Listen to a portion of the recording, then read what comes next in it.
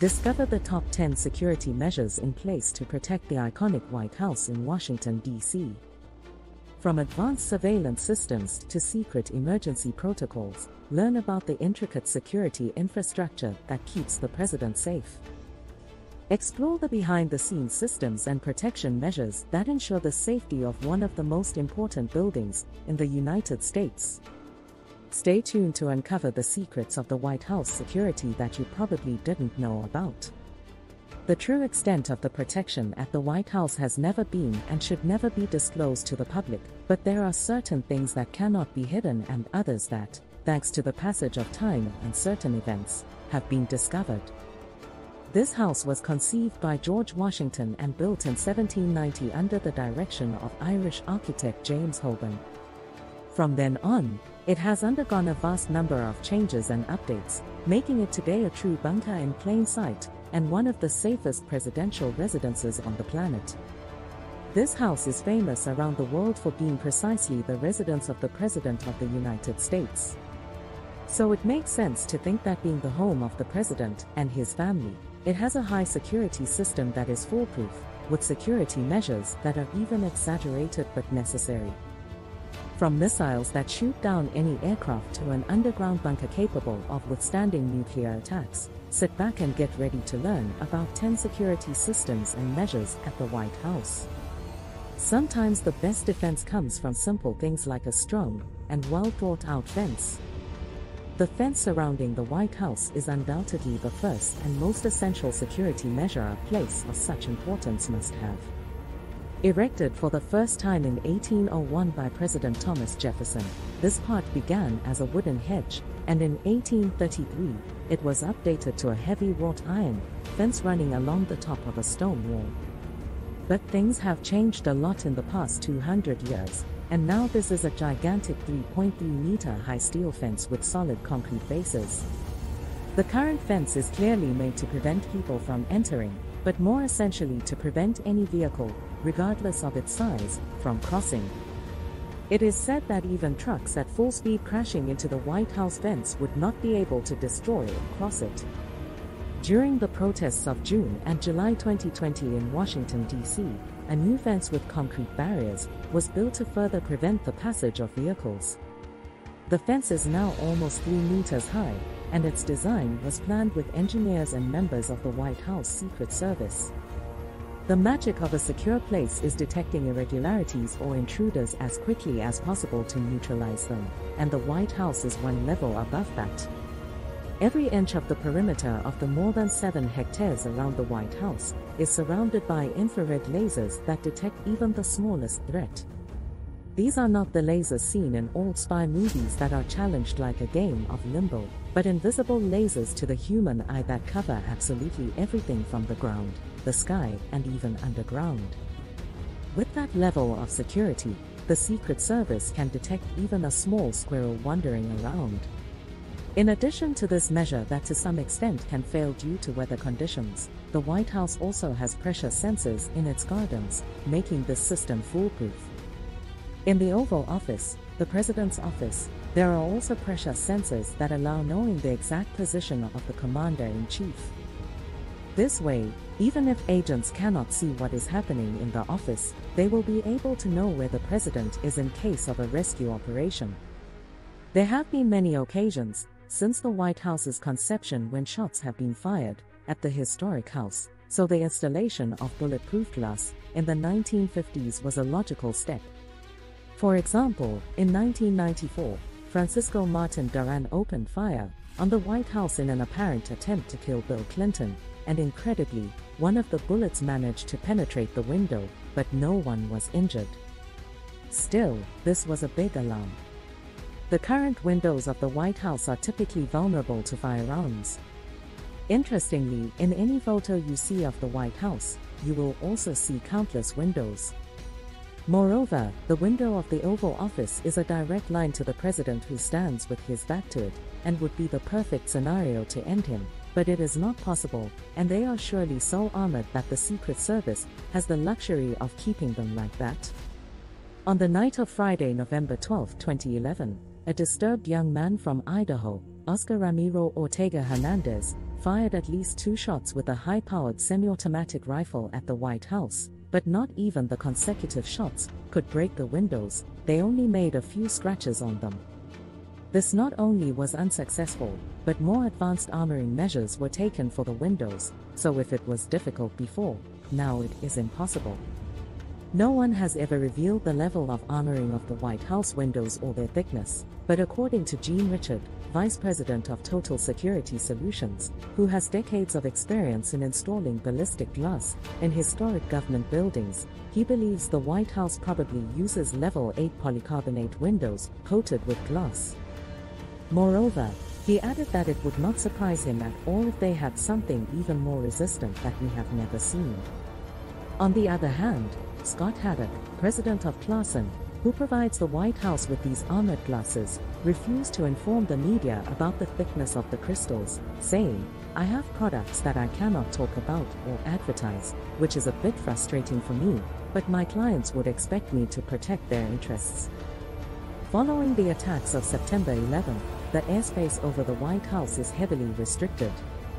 A radar is mounted on the roof continuously observing the area.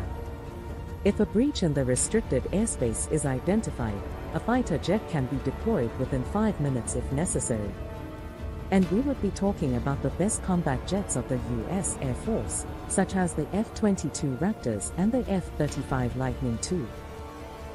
There is a radius of about 24 kilometers around the White House in which no aircraft can fly over, except, of course, for the President's helicopter, Marine One.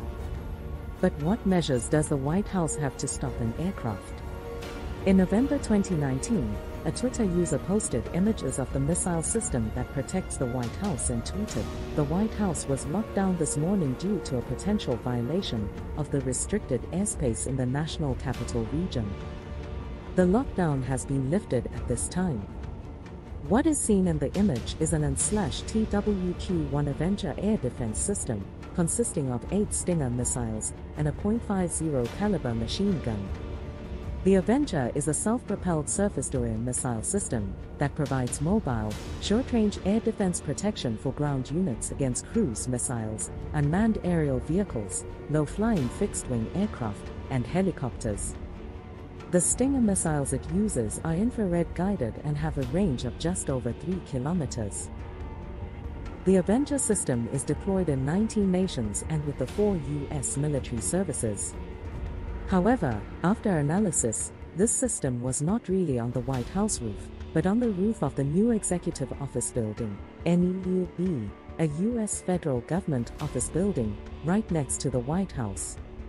Still, it is very likely that the White House also has its own anti-aircraft systems, and they are surely Avenger systems, but to date, there is no more information about that. When you think of a safe place, the last thing you think of is a place where tours are offered to curious tourists, but not just anyone can easily visit the White House. To receive a tour in one of the safest buildings on the planet, like the White House, one must submit a request at least 1 to 6 months before the scheduled visit, but that doesn't even guarantee access. This measure gives the Secret Service the ability and time to conduct background checks on all scheduled visitors. For obvious reasons, the tour is also guided through only some parts of the White House, not all. If you are lucky enough to receive access, all visitors, regardless of whether they are children, elderly, women, or men, must undergo thorough checks before entering. Only personal identification should be carried, and mobile phones, wallets, keys, cameras, and similar objects must stay outside. It is no secret to anyone that the White House is surrounded by Secret Service agents. Both inside and outside the presidential complex, you can find armed agents ready for any eventuality. Agents are in every corner of the house and its gardens, so it is impossible to take a single photo without finding one of them. In 2017, the White House informed the press that the number of agents assigned to the president's protection would be doubled following the increasing attacks, which further demonstrates that the president's security is a priority. In the South Lawn and on the White House roof, there are Secret Service and Armed Forces snipers ready to stop any threat, no matter what it is. One of the snipers working at the White House anonymously commented to the press, "When you're sitting looking through the sight of your rifle, you make sure not to have the president or his family in the line of fire." These agents are also experts in hand-to-hand combat techniques. So, if an intruder manages to enter the White House, Secret Service agents can neutralize them even without their weapons. The president is the most important person in the country, so it makes sense to think that if things get ugly, there is an underground bunker where he can go to stay safe. In emergency events where the president's security is compromised, he can take refuge in the Presidential Emergency Operations Center, PEOC.